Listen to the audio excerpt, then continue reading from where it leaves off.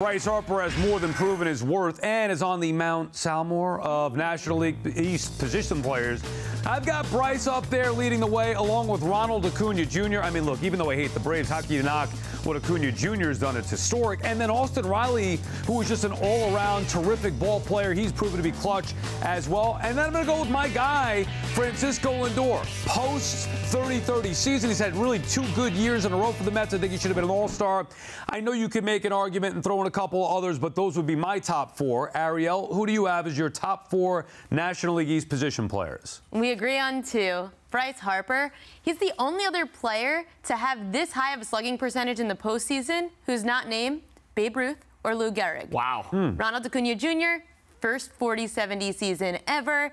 I have to add in Luis Arraez, who won the batting title in back-to-back seasons. I like that choice. First time to win the batting title in 2 different leagues back-to-back seasons. Then, of course, your home run leader of this year, 54 homers for the Braves first baseman, Matt Olson. You don't have any Mets up there, though. No, I don't. That bothers me a little bit. I knew you were going to pick Lindor. Yeah, right.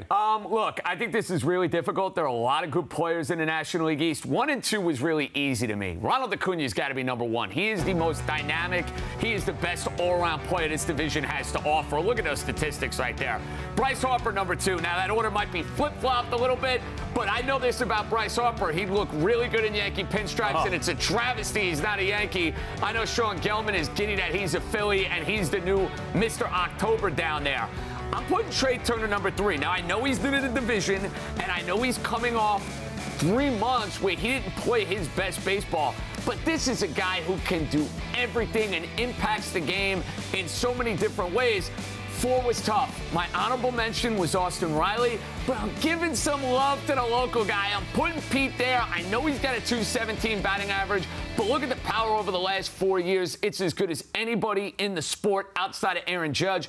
I want to reward that. Acuna, Harper, Trey Turner, and your boy Alonso, Sal, number 4. I will say that even though we agree with the Harper-Acuna combination, and there are some star players behind those guys, those 2 I feel like are on a different level. Let's make the call to the bullpen and welcome in Britt Giroli. All right, Britt, what do you have for your top 4 position players in the National League East?